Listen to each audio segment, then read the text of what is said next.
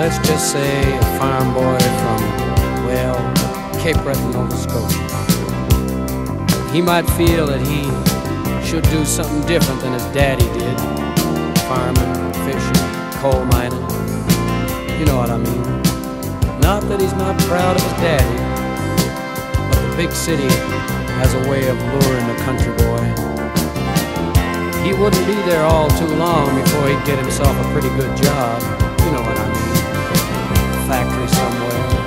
Might even work himself up to be foreman someday. You can never tell.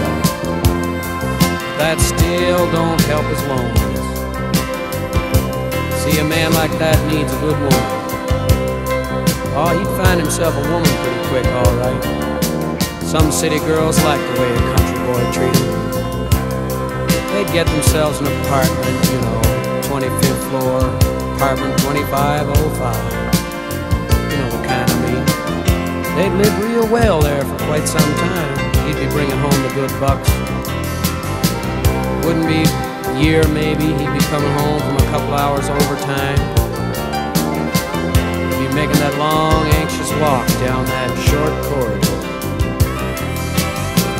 Go in that door and then he'd see it, that note. You know that kind of note I mean. Dear John, I'm gone.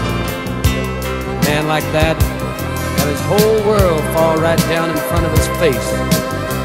Find himself at 4 o'clock in the morning, down at the nearest railroad station.